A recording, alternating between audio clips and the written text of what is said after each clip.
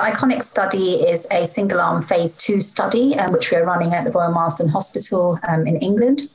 It's looking at the safety and the efficacy of combining an anti-PD-L1 antibody called Avelumab with standard perioperative chemotherapy with FLOT. So the regime we have termed FLOT-A.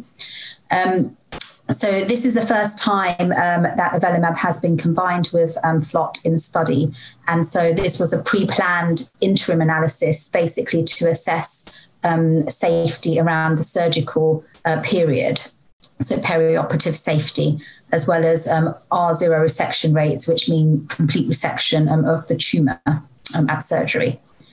So the analysis was planned to occur when 15 patients had been treated with FLOT-A and had undergone surgery. And that's what we presented at ASCO GI this year. So the results of our pre-planned interim analysis for the ICONIC study demonstrated that the R0 resection rates were 100%. So all of patients achieved complete resection of their tumours, and no intraoperative complications arose, and there were no unexpected complications in the perioperative period. So we deemed that safety was fine within these 15 patients who were treated with FLOT-A in surgery, and therefore the trial will continue to recruit until completion, which is 40 patients who have been treated with FLOT-A and undergone surgery.